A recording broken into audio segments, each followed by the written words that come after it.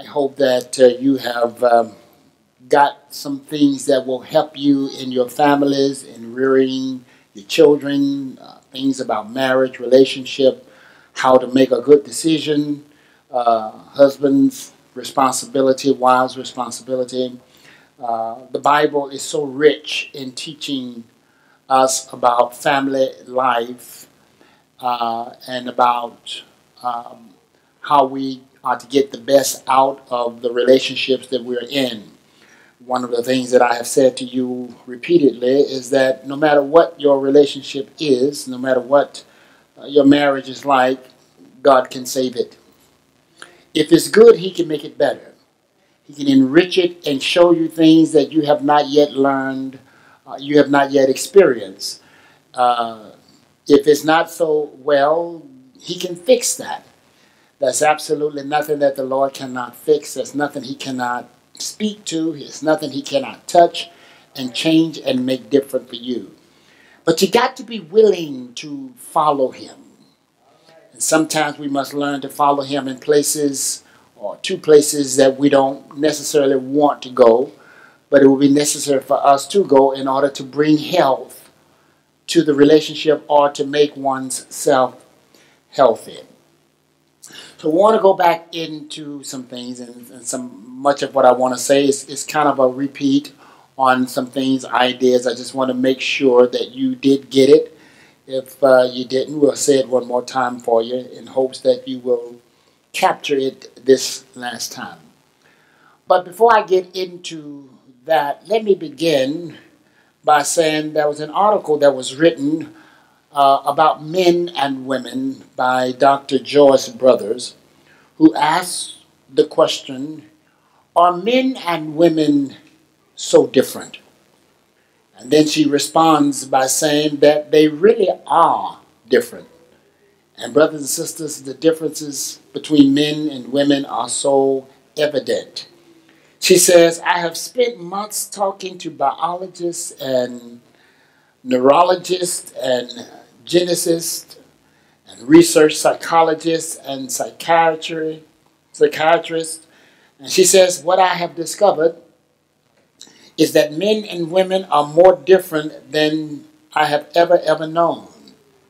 She goes on to say that their bodies are different. Their minds are different. They're different from the various compositions of their blood, all the way up to the way that their brains are developed. And that means, brothers and sisters, that both men and women think and experience life from different vantage points, from different perspectives. God created us and made us that way. One thinks one way, the other thinks another way, but if you put them both together, it's the right way. It's the right way. So that means neither one or the other is wrong. What makes it wrong is when you don't have that other to put it to, and you spend your days trying to figure it out. Dr. Paul Promenos said, and I quote, he says, men and women differ in every cell of their bodies.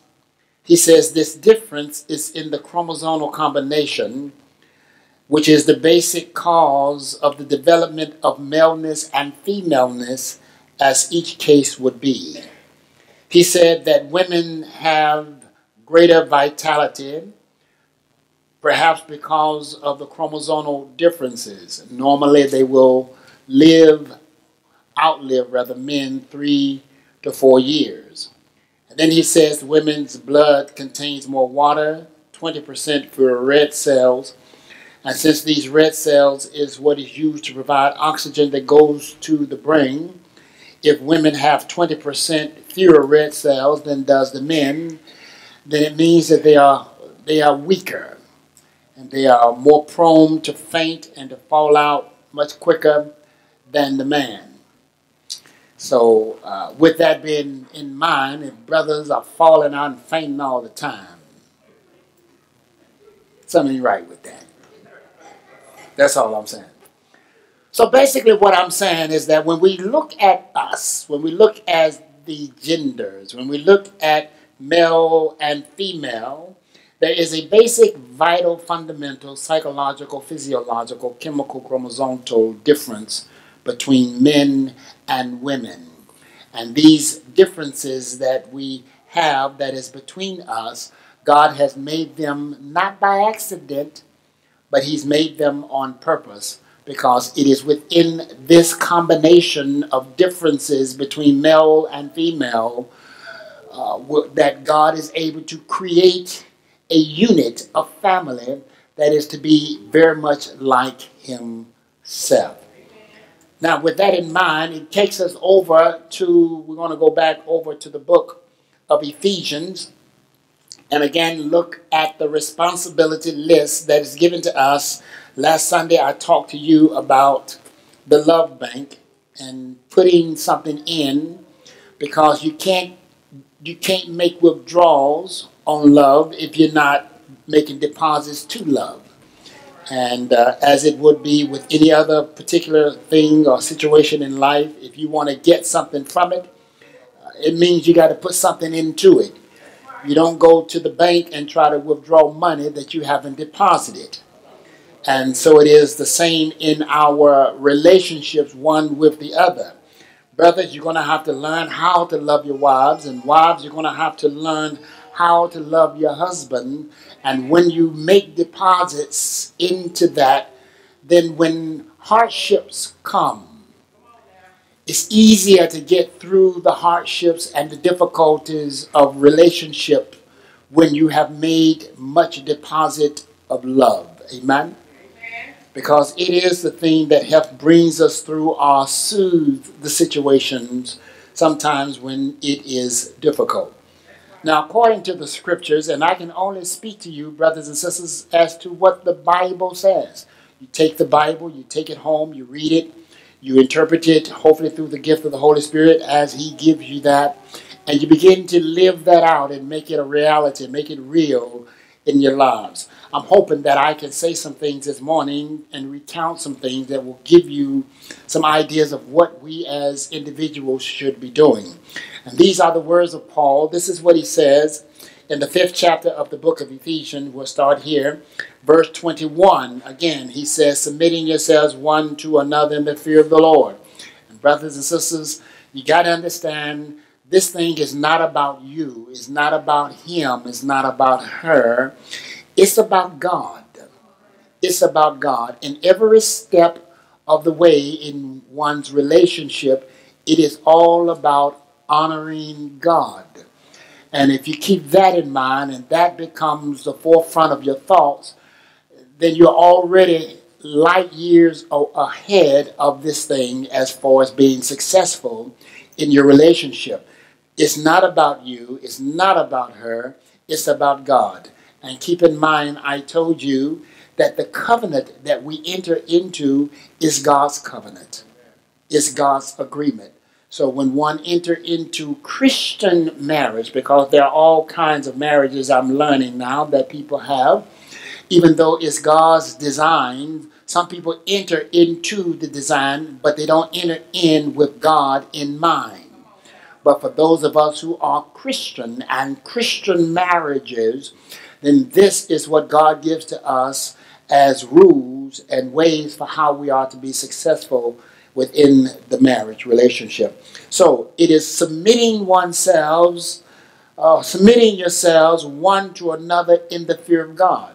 And what that simply means are the things that I choose to do, the thing that I'm going to do, the thing I desire to do. Not only do I believe that it is going to be a blessing to my husband, or a blessing to my wife, but it's also going to bless God himself. What I do it in the name of the Lord. I do it in the fear of God. I do it because I reverence God. And sometimes you find yourself having to put forth and do certain things that necessarily the flesh does not want to do, simply because you love God. And see, you got to get beyond the flesh. You got to get beyond your feelings. You got to get beyond your emotions, and you got to start serving and loving each other in that realm where God himself exists. And you say, well, I fear God. And you say, I love God. And you say, I respect God.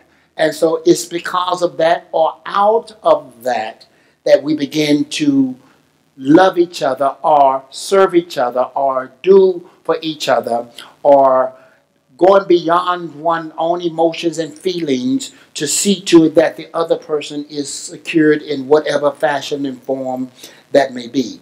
Submitting yourselves one to another in the fear of God. That's where it all begins. Then Paul begins to break it down. Wives, submit yourselves unto your own husbands as unto the Lord. Again, you see how this passage of scripture and how the context of his teaching is all referencing God. It's all about God. It's all about not how you feel, but how you feel about him. Submitting yourselves one to another in the what? Fear of God. Wives, submitting yourselves unto your own husband as what? Unto the Lord. And then for the husband is the head of the wife, even as Christ is the head of the church. The church is the head of the church and is the Savior of the body. Therefore, the church is subject. Therefore, as the church is subject unto Christ, so let the wives be unto their own husband. It is in this picture that Paul paints for us that the women or the wives picture church. You are his. He looks at you and you are an emblem of what the church is. And he's saying that, he says that the husband is to love his wife as Christ loves the church. And he says that the wife is to be subjected. And that word subjected simply means to obey. Obey is not a bad word. It's a good word. It is that the wife should be under subjection of her husband, to obey her husband as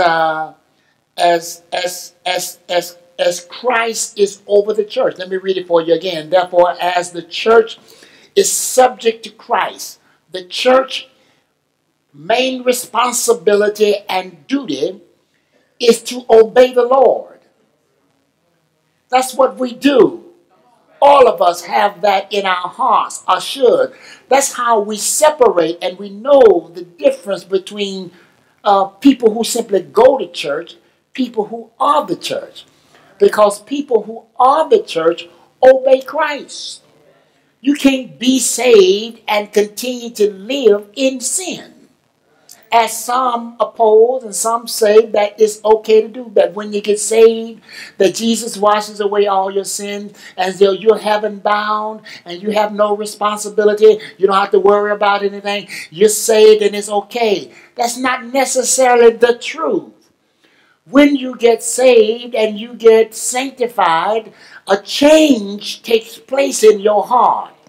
And God takes out the dirty and puts in something that is clean. He takes out the stone and gives you some flesh, something that you can feel, something that you can obey. We are to obey him. And listen, our righteousness is not in our church attendance. Our righteousness is in our obedience to Christ. And so he says, as the church, which is all of us, is subject and to obey Christ, the wives ought to be subject and obey their husbands. Didn't give but one amen on that. But hey, I'll take it. I'll take that, put it in my back pocket. I might need it tomorrow. Didn't give but one amen, but that's okay. One is better than zero. And I don't know why we tend to have such a poor attitude when we talk about these passages of Scripture.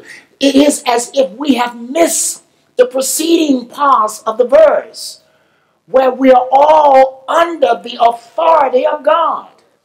And though he says the wives are subject to their husband to obey their husbands, I think I know why the problem exists.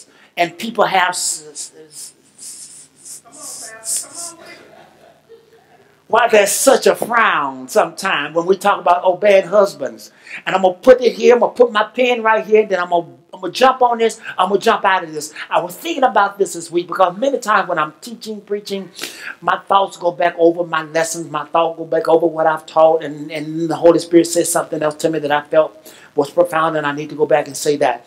The reason that we have so much problem, whether you agree or you disagree with what I'm saying, is because we often, very often, marry the wrong people.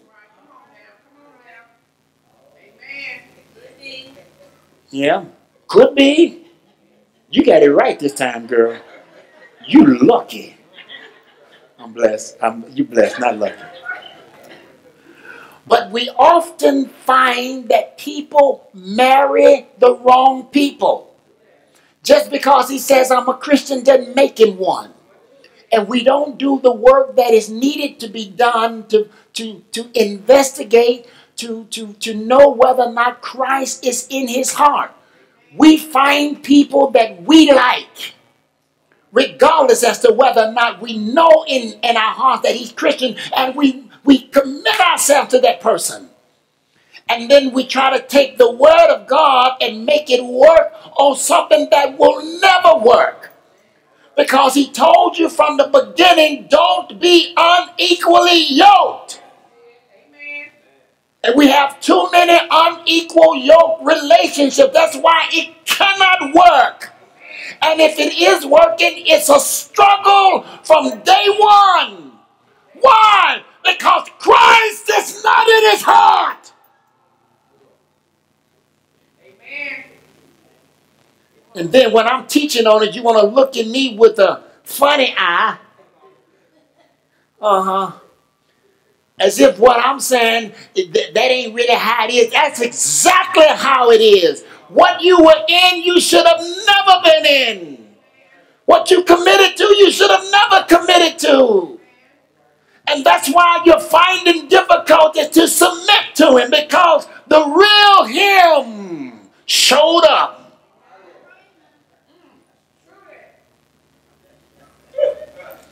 And so when the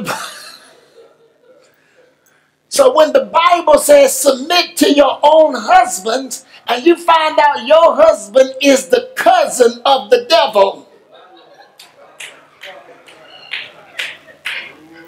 or a distant relative of Satan, it's difficult to submit to that. Yes.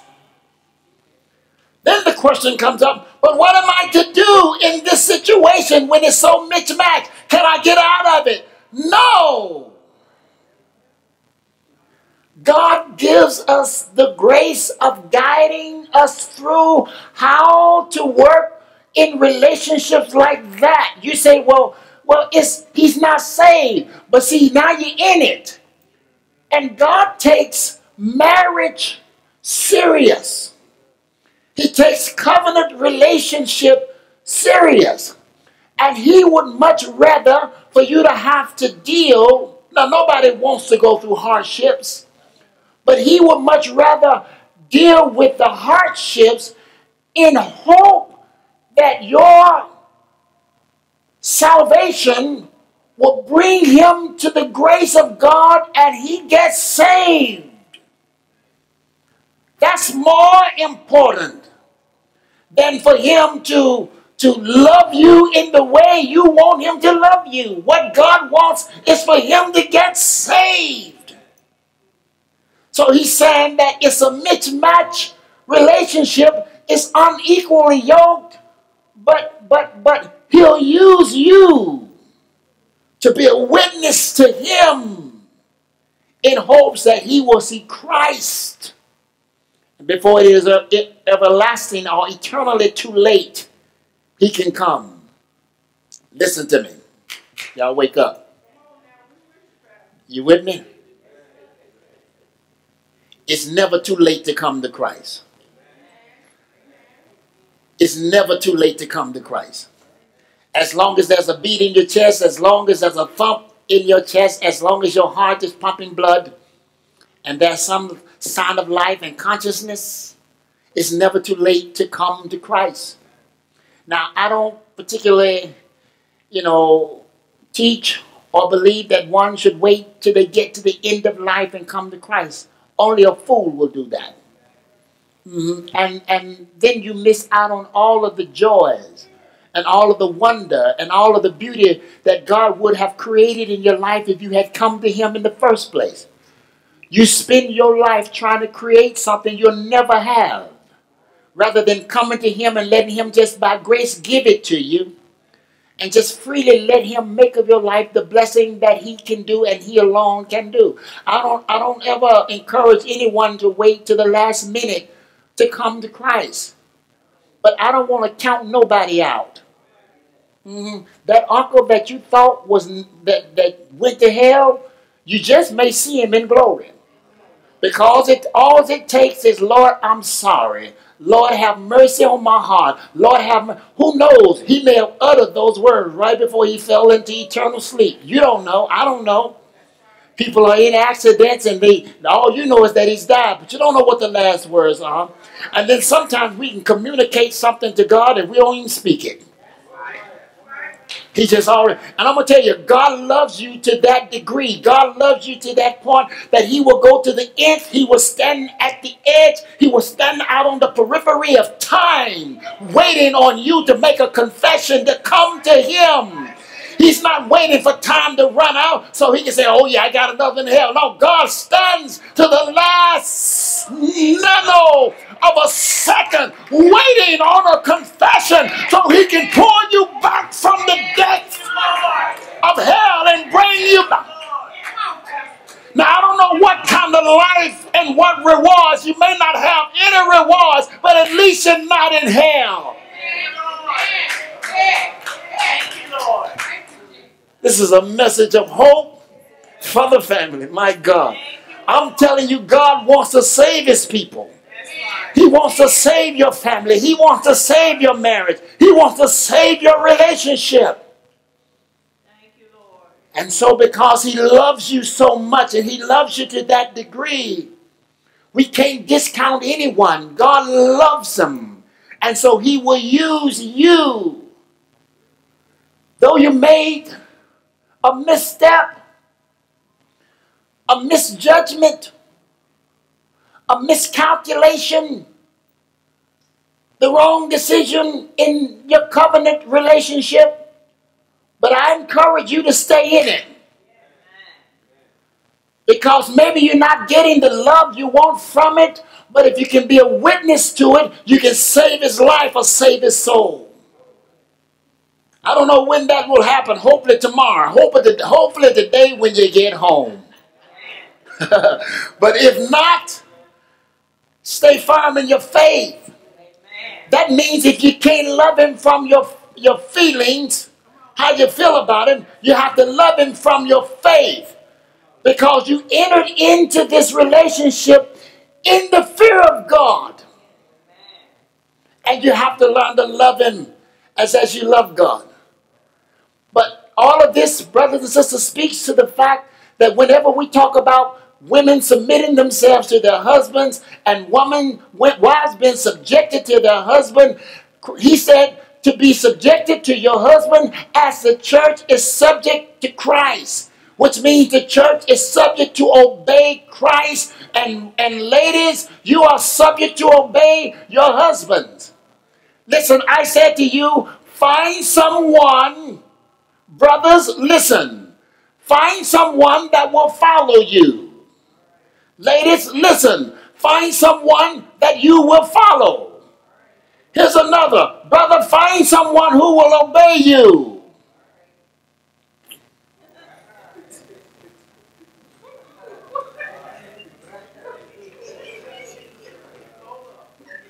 This whole row just got up and left. Watch it now, because the second row get ready to leave too. Find someone who will obey you. Ladies, find someone that you are willing to obey. And if you have not found that person, don't marry that person. Don't marry someone that you feel that you have to be in competition with. This is not about competition. The Bible is in Genesis, he didn't give Eve to Adam so that she can compete with him. She gave Eve to Adam so that she can complete him. And you got to understand that no matter who you marry in life, find someone that you can complete, not someone that you compete with. If you marry him, everything he has is yours anyway. He got a car, you got one. You don't need the Bible to prove that. You can just go to the courts.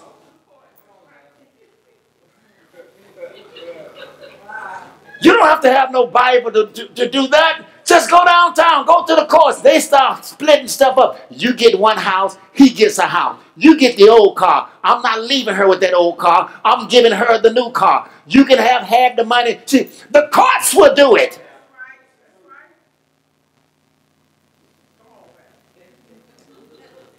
But we only been married for about 6 months. It doesn't matter. You signed the agreement.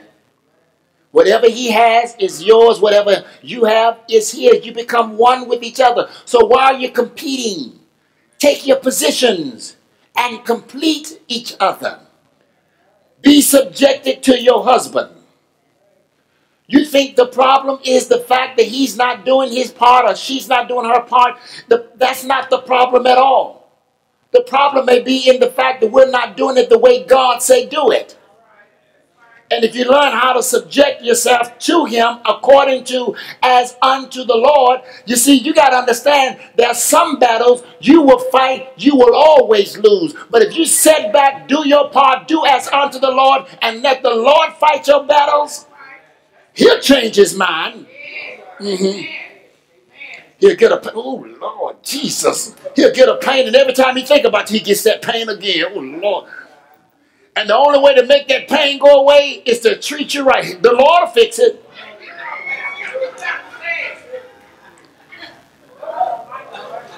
He'll fix it.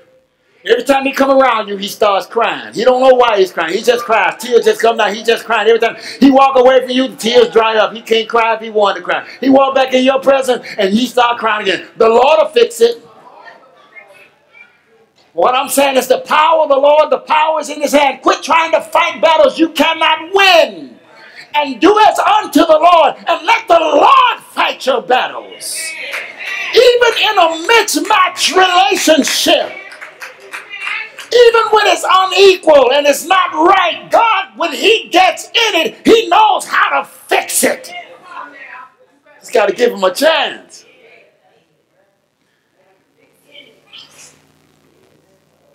Glory to God. So he says, listen, therefore as the church is subject unto the Christ, so let the wives be to their own husband. Let them obey their husband in everything. Not sometimes, not when you feel like it, not when it's convenient for you, but in everything. That means even when you don't agree, but you understand he's the head. Listen, ladies, sometimes you have to let him make his mistake. Because he's not going to learn how to be head of anything. He's going to make some mistakes. He's going to have some faults. And you're going to have to let him make those mistakes and have those faults. And hopefully he'll learn from them and won't continue to repeat them. But that's how you learn. There's some things you can't learn in school. There's certain things that you can only learn on the job.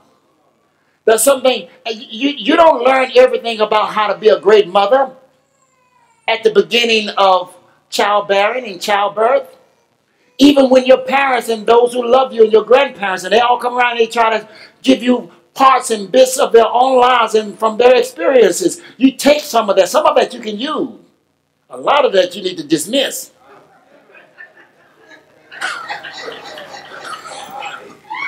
I don't know who I'm talking to. But let me say it again. Some of that stuff you can use. A lot of that stuff you need to just and dismiss that. Because it didn't work for them. And it ain't going to work. That's crazy. So But what I'm saying is that you make your mistakes. Some things, there are no books. People write books all the time about parenting, write books all the time about relationship, write books all the time about marriages. But there are no two that are really the same. The experiences are going to be different because the people are different. And he's going to make his mistakes. I wish you would do it like my daddy. He can't do it like your daddy. Your daddy did it wrong for 100 times and he got it right once. And now I wish you would do it like my daddy. He just got it right. Come on, talk to me now. He's got to make his own error. He's got to make his own mistake. And you got to give him room to do it. And you got to give him room to improve. It's not perfect. God is working on him. Oh, God is working on her. Your responsibility as to whatever he's doing, whatever the decision, is to obey him as unto the Lord. Let his voice be the final voice and the authority of your home. Can I say that again? Let his voice, which is the strong voice, the deep voice. Remember, I told you last week, the exterior of you is not by happenstance. It's not by it's not just you. You are made that way on purpose. The exterior, your heaviness of voice, the heaviness of your hand, the thickness of your skin, all of the exterior of you is made for you to be a leader and to be a dreamer. Women talk, according to Howard University, women use more words than men. They talk more than men. And so you got to respect the fact that because you want to just yap, yap, yap, yap, yap, and he just want to just kind of go off, he's thinking. He's imagining things. He's creating thoughts of things in his head. He don't have to always boss it, and you have to know it. I told you he's different, and different on purpose. And he's thinking. So just because he doesn't do all of the things you want to do, let him be who he is. Let him, all of his characteristics proves that he is made to be head of the house. Even when he makes mistakes, even when he makes missteps, he's still head of the house, and you have to honor that and obey that. Because, listen, don't ever forget when I say obey that it's all because of him. It's not about him. You obey that because it's about God. And God said it. Now, it's more difficult because you made a decision to marry somebody who doesn't really love God.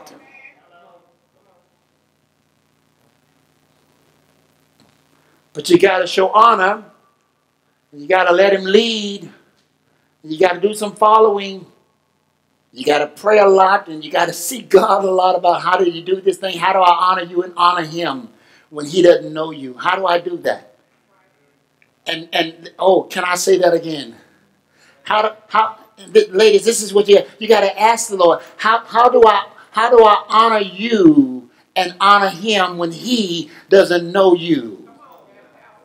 How do I do that? I'm going to tell you something. It's not easy. But it doesn't deviate from the word of God when he says to obey him. It doesn't mean that you don't get to obey him or that you don't have to obey him because he doesn't know God. You made this thing happen. And God wants to use you in this thing to save him. Matter of fact, it becomes a double duty or a double responsibility on your part. Because not only do you have to obey him and follow him and let him be the head and all those things according to the scriptures, you got to find a way to walk around him that demonstrates the power of the cross so that he can be drawn to Christ. And if you can do that, then all this other stuff will be made easy because the power of your relationship is found in the cross. It's in the cross. In the cross, where I first saw the light. And the burden of my heart, it all rolled away. It's the cross. It was there by faith I received my sight. You see, you begin to see things different when you see the cross. And now, is what the songwriter said. And now, I am happy, yeah. All because of the cross. I'm happy all day.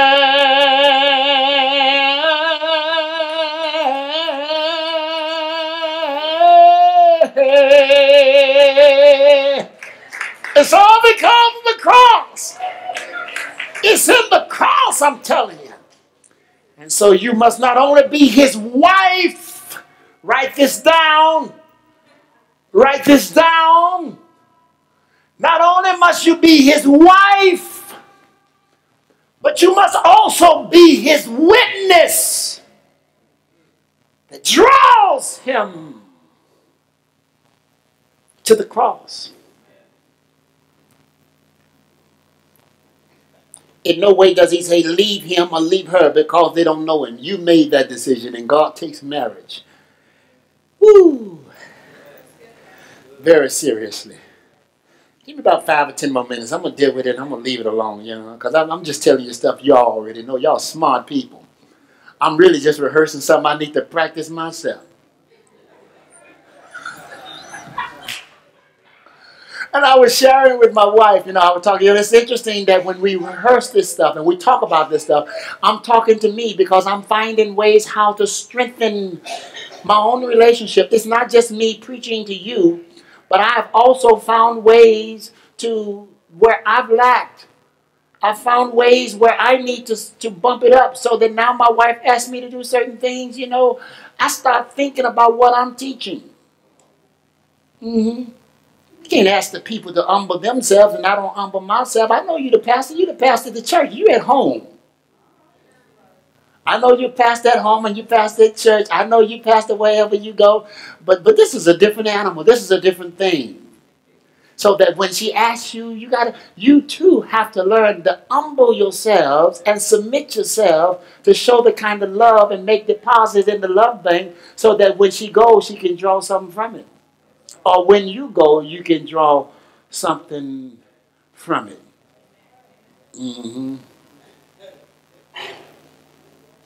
I told her, rather I asked her, not told, not a good way to say it.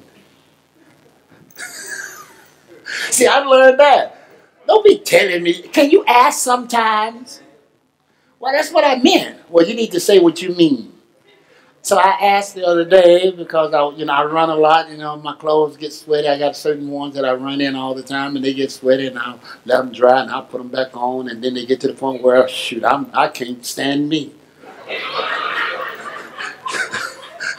Oh Lord, I have to run at night when there's no people. You'll get that later. So I asked her, I said, can you wash my running gear, all my stuff? Oh yeah, I wash that for you. Now I'm gonna need it dry because I'm gonna run again this afternoon. I got it. You see, I had something in, and now I can make a deposit. You know what I'm saying? Now I don't know if she felt like washing. I don't know if she felt like doing all that and drying my stuff and and all this stuff. You got to put extra downy in it.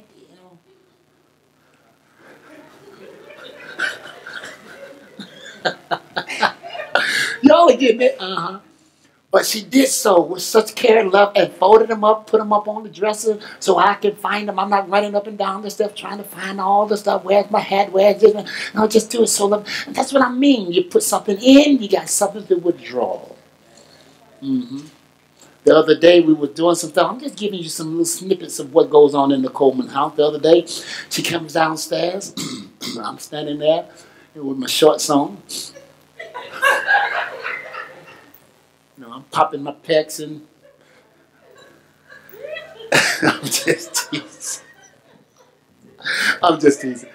And she comes downstairs, and you know, we got one of those glass top ovens. I love those things. They're nice, but it's a dog trying to clean them. You know, you don't have the drip pans no more. You remember the kind with the drip pan? You know, you just got with the eye. Sister Tina got two of them, each side of the kitchen. But she comes downstairs, and I said, "Did you notice I cleaned the stove top for you?" Well, I'm not a kitchen kind of guy, but you know, I said, "I cleaned the oven for you, got all that cleaned and got all that sticky stuff, made it look like it." You know me now. You know me. When I do something, I do it right. When I got done with it, it looked like they had just delivered it. Oh, it was clean. I mean, it was clean. It was cleaner than yours, Sister Collins. It was clean. Then I got down on my knees. I took the Windex and got down on the floor. You know, we had that hardwood going through the house. And I wiped over the floor. And I get down on my knees. And I said, "Did you notice I wiped over the floor and I cleaned off the stove for you? I wiped down the refrigerator, got it all shiny, you know, made sure there were no fingerprints and stuff on it. Wiped off the dishwasher and all that." She got to looking around. She said, "Yeah, you done some work. Did you notice did you notice that?" And this is what she said to me. "Did you notice I washed your clothes and put them up on the dresser?"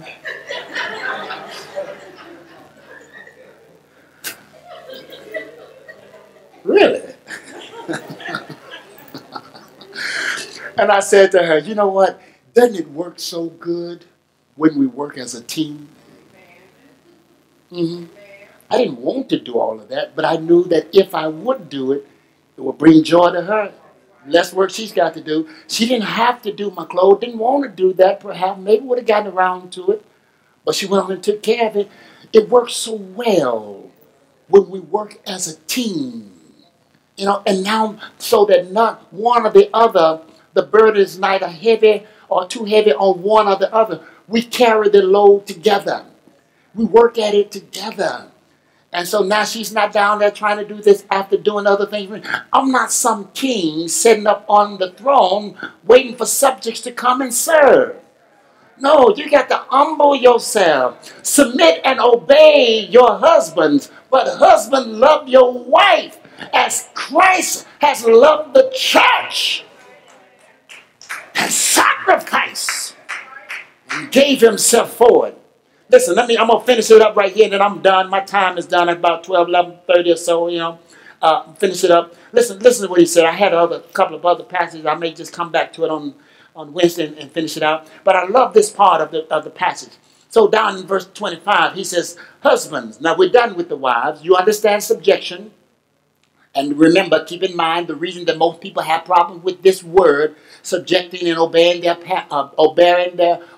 husband, is because at this point they realize they married the wrong joker. He said he was a Christian, but nothing about his character demonstrates Christianity. He only said it. And coming to church doesn't make you a Christian no more than me standing inside my garage makes me a car.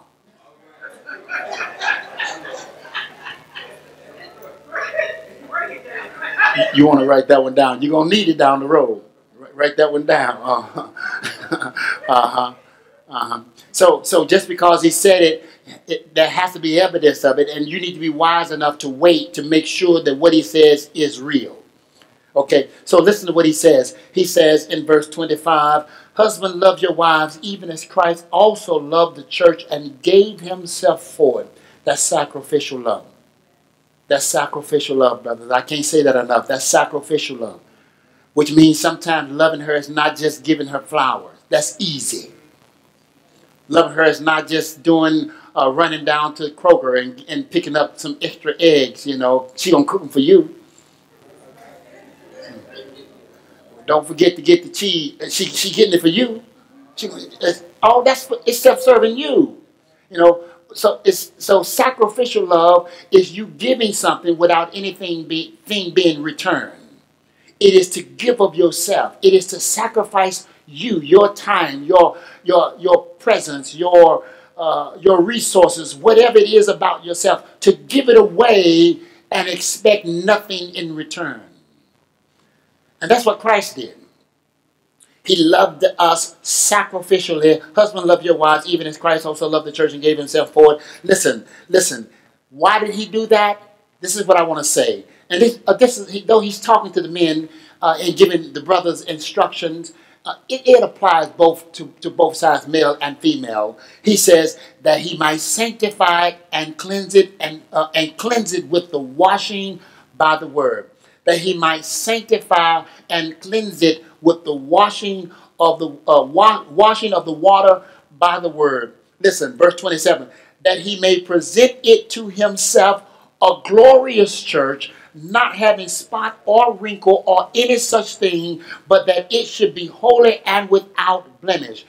What he's saying, what he did to the church, what he did for the church is what you do for your homes when you understand your roles as husbands and wives. When you subject yourself to your husband, you only make your home a beautiful home. When you love your wives as Christ loved it and sacrificed for it, you only make your house a more beautiful, unblemished, unsinful, a welcoming, joyous, joyful place, a place of tranquility, a place of peace and harmony as God would have it to be. The more you two conform to the image of God, the more peace will be ensued in your house. He did what he did to make his church beautiful, to present his church to himself beautiful. And when you do it, you make your wife beautiful in your sight. Here's what I'm saying. Her beauty, her best self presents itself. Get this now, I'm done, I'm closed. Her best self presents itself when you sacrifice. You want to get something? You can't get something from nothing. You've heard it, the old record, the old writer, the old singer, I don't know who said it, but nothing from nothing, nothing from nothing, leave nothing. You gotta have something if you want to be me. Come on, y'all remember that song? The front row don't know nothing about that. Nothing from nothing, leave nothing. You gotta have something.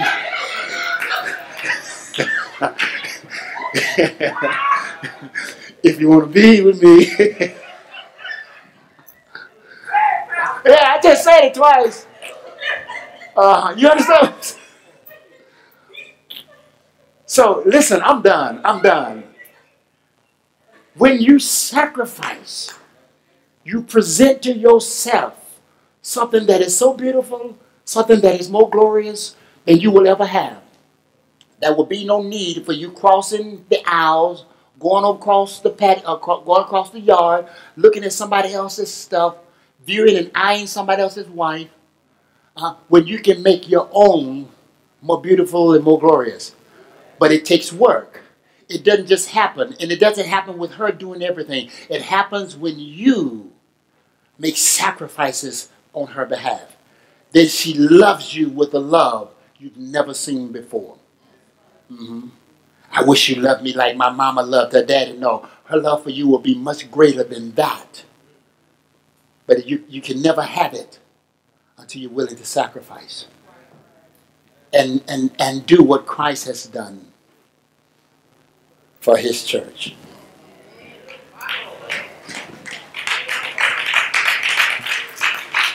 Listen, that he may sanctify and cleanse it with the washing of the word, water by the word, that he might present it to himself a glorious church, not having spot or wrinkle or such things, but that it should be holy and without blemish. So ought men to love their wives as their own bodies.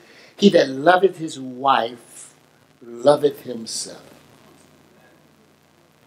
Let's give the Lord a hand of praise, will you?